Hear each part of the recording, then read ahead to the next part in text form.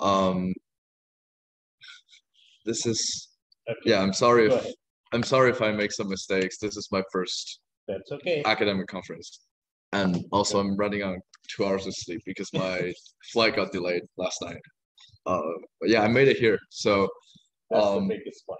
this is um, I mean, I'm doing this after a lot of very interesting presentations about pedagogical approaches, and this is, I guess, somewhat related, but less about teachers and teaching. This is one of my, oh yes, now they can see me. This is about one of my research projects regarding parental mediation methods regarding cyberbullying and its effects specifically within China. Do I just click on it? Did I just, yeah, yes, I do actually. So people's daily lives have been drastically changed since the introduction of the internet. And as this technology become more and more widely adopted, children to adapt to these changes as well. Children use in the internet to do just about anything, but especially socializing, because the internet allows people to communicate in a way that doesn't have a lag that you would associate with traditional media. Um, so, and especially given any kind of social interaction could happen in virtual space, uh, children that might engage in just physical bullying in person would also might engage in cyberbullying or suffer from being cyberbullied. Cyberbullying behaviors inflict upon their victims psychological distress, such as depression, anxiety, loneliness, even to suicidal ideation. And the negative consequences of these behaviors are becoming more of a concern to the general public and to educators, parents, and researchers alike.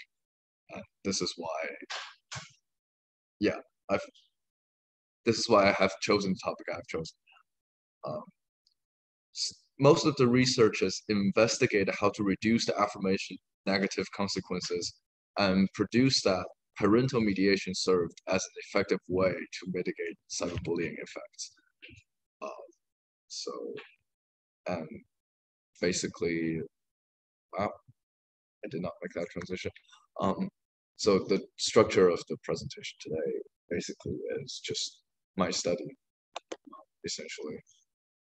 Uh, I'm sorry if the layout's a bit wonky because I had to export it last minute, but how much time do how much time do Roughly 2 minutes gone. So it Okay. goes to 23 I'm minutes. sorry, yeah. Yeah, go ahead. So cyberbullying refers to willful and repeated harm inflicted through the medium of electronic text, basically is essentially social media and internet. Um, I've listed some examples of cyberbullying, essentially. Yeah, everyone knows what cyberbullying is, right? I don't have to really explain what cyberbullying is. So basically, cyberbullying, there's one specific thing about cyberbullying I want to point out that differs it from traditional other means of bullying, is that it involves the internet as the assemblage, as uh,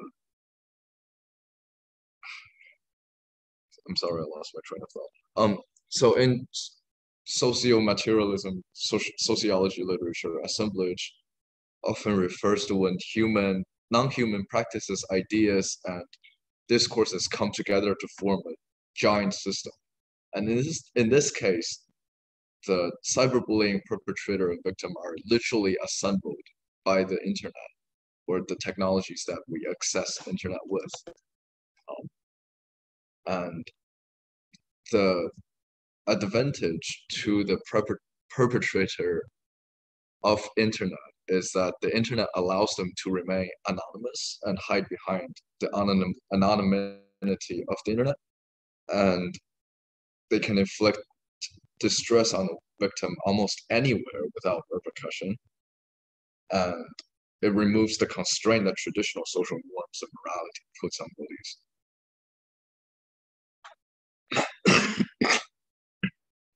Oh, sorry. Oh, um, so one half of my research question,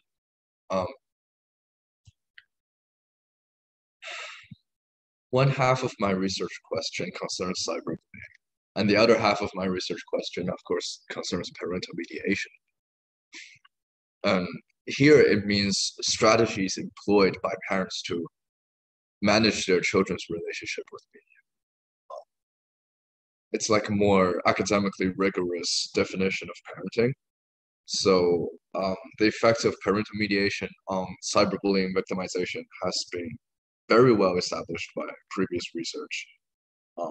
Studies from Mei Luan from Nanyang Technological University looked into high amount of parental mediation decreases children's disclosure of information online. Another one by Michelle Wright from Masaryk University found that parental mediation acts as a buffer between cyberbullying and victimization and adjustment difficulties.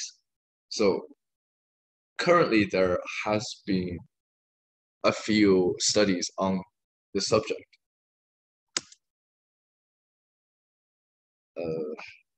And in the study, I'm specifically comparing between three kinds of mediation. There's the active mediation, where essentially you're talking to your kids about what to post online or what not to do online, like what's okay, like being very proactive in your engagement with your children and the internet.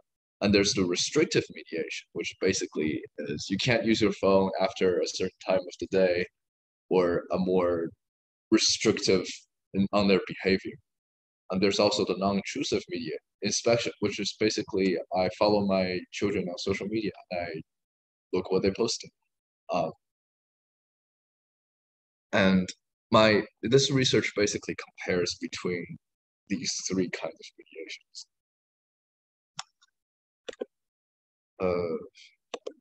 Yeah.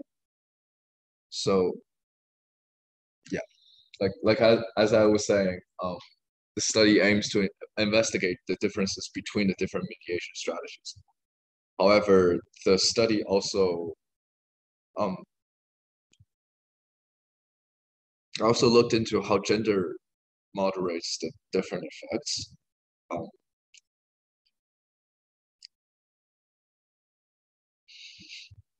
Sorry, yeah. So specifically, I've mentioned that there's a lot of research being done on this, but there has not been a lot of research done specifically within China. And China's a very interesting case because the internet space is very unique in China. The social media platforms they use are different. For example, like WeChat, which a lot of Chinese students use, children use, they limit the ability of accounts. Like if you're not friends with these accounts, they cannot see your posts, which I think theoretically should make cyberbullying more difficult, because sometimes you're being bullied online by strangers essentially, but you can't do that on WeChat. So the uniqueness of the internet sphere within China makes it worth investigating. Also, the family dynamics within Chinese adolescents is also different from the cohort of current studies, which mostly studied a Western Anglo-centric audience. There are several studies done on Czech and I think Latin American students, but those are even rarer. I haven't currently the literature on Chinese adolescence is a gap, so I would like to fill that basically with this one. So the hypothesis of my research is that active mediation is more effective than in decreasing cyberbullying, specifically victimization and perpetration and restrictive mediation. So the data I have had was obtained using convenient sampling online between January and March. So we obtained consent from both children and parents prior to the survey, and it was collected in a way that the parents and children the data between parents and children are paired. So the parents who completed the survey are actual parents of the children who also completed the survey. And we've designed the sample as such because some variables in the study, parental mediation, according to previous studies, are more accurate when you measure it from the parents than from the children. And other variables, such as like cyberbullying and victimization, are more accurately measured from the children. Like children have a better gauge of whether they've been cyberbullied than their parents, because sometimes children don't report those things to their parents. Yeah. So can I just check the time again? Still plenty of time. Okay. So I'm just very, very stressed out. Yeah. Again, I apologize about the layout, but so the children age we've sampled is from 11, what very loose definition of children, but yeah, from 11 years old to 21 years old, and the sample size is 721. Basically, mostly collected online, and you cannot see the numbers here, but out of the parents, it's 59.6% female and 40.4% male, and the mean age of the parents is 44-ish. They mostly use every day. They basically spend about 5 hours online on average, and in terms of education, 62.4 finished what in China you call a junior middle school, which is a junior high school in the United States, or like middle school here, and 28% finished high school and 9.2% finished undergrad. So that's generally the and I've also put their income, which is about the same in terms of. I just want to go through the demographic variable really quickly because they're not as interesting as the actual. Yeah. Anyway, for the children we've sampled, there's 62.3% female and 37.7% male. So the female population is slightly overrepresented within the sample, and the mean age of the children is 16 years old. Spends slightly more time online than parents, essentially. For each of the variables we're interested, so the 3 kinds of mediation and the 2 variables associated with cyberbullying, they're all measured using like a Likert scale. So from 1, which means not at all, to 7, which is very frequently, almost daily. And each one was also measured from several items and averaged out.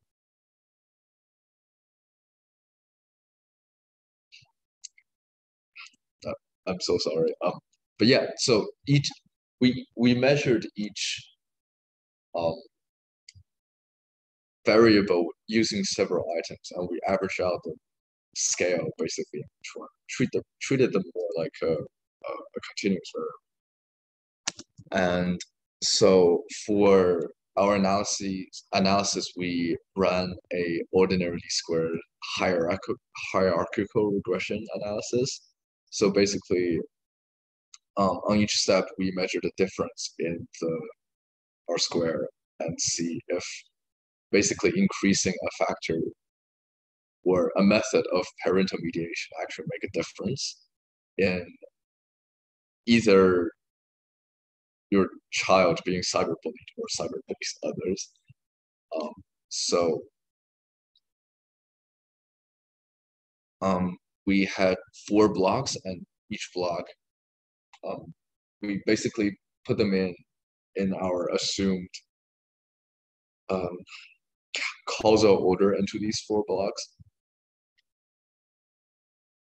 And we run the regression once on the entire data set, and then we run it again based on the 2 genders to compare the differences.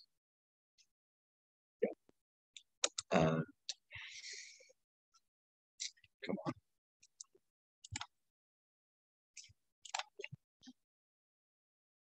Wait. Yes. So, okay.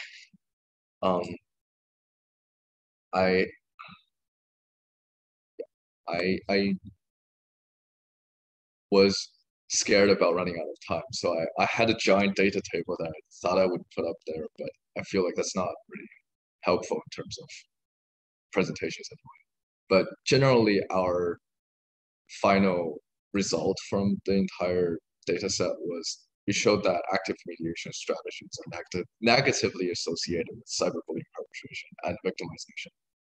Essentially, telling your kids what to do online helps them to be cyberbullied less. Or the more you do it, the less they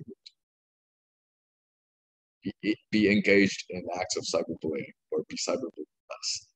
And this generally agrees with existing literature on the subject. And also gender influenced the effects of parental mediation. And again, this also agrees with existing research in the same way. And drawing from previous literature, the possible reasons for the correlation being stronger for girls than boys is that perhaps girls typically report more mediation than boys, and when given the same amount of mediation, girls typically report. However, parents generally offer more mediation to girls than boys in general. This is from previous research. This is not from me. But yeah. However, restrictive mediation in this study is not shown to be significant in decreasing cyberbullying-related behaviors, which disagrees with previous studies. And this might be due to the unique situational factors because of Chinese family dynamics or the internet norms within China. And it could also just be that our sample wasn't good enough because couldn't conclude that. But yeah, I mean, that was mostly it. There's several limitations to this study that I would like to talk about. The data we obtained was self-reported, so it obviously has its biases. And it's only conducted at a point in time, and it's not like there are several longitudinal studies on this subject that would offer way more insightful conclusions on the subject, because parental mediation obviously works differently with 11-year-olds than 20-year-olds. So, and parents would often employ different mediation strategies based on their children's ages. So, yeah, that's mostly it. It's very short. Thank you. Thank you so much. What's Thank about you.